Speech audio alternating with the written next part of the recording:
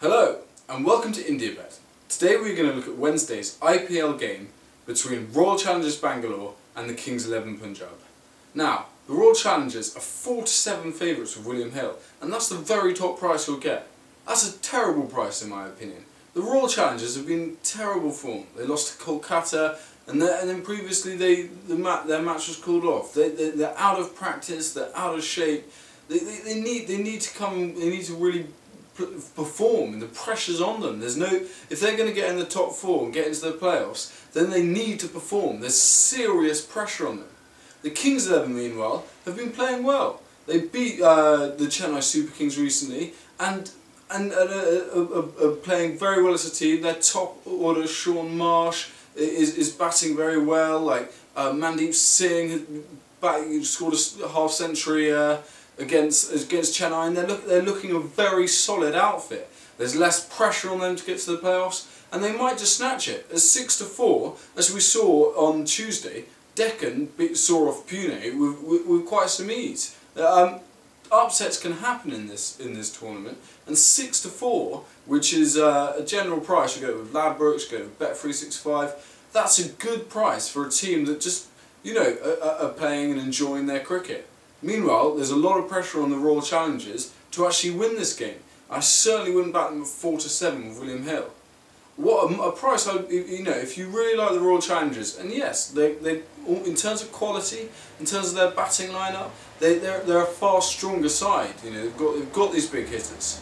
So maybe if you like the Royal Challengers, you want to back the Royal Challengers, I'd rather back them to score more runs in the first 6 overs, 8-11. And I'd also back them to score more sixes, both 8-11 with Stan James. And that's a much fairer price, because that's the strength that the Royal Challengers have, is their early batting. If they lose a few wickets though, they can, as they have been doing recently, they may well lose this game and throw it away.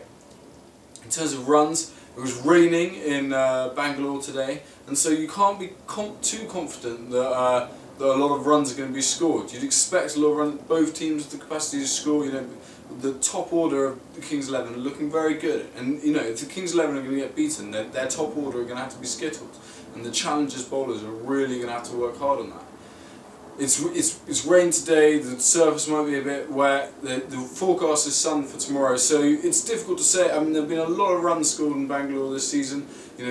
Some big scores have been scored. So there's no reason why, if the Royal Challengers go in and they just find form, they can't hit getting close to 200 runs.